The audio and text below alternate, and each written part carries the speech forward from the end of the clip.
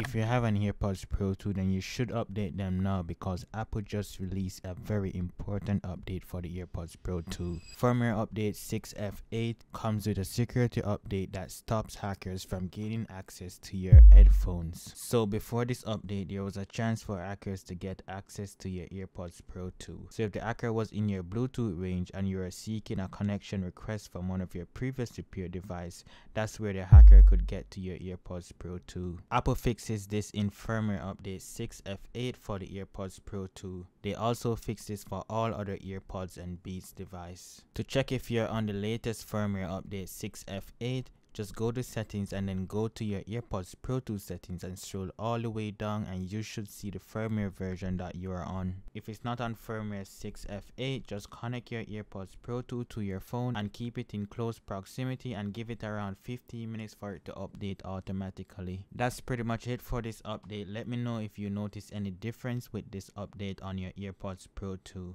Subscribe to this channel for more videos like this and give this video a thumbs up. Thank you guys for watching and I'll see you guys in my next video. Peace.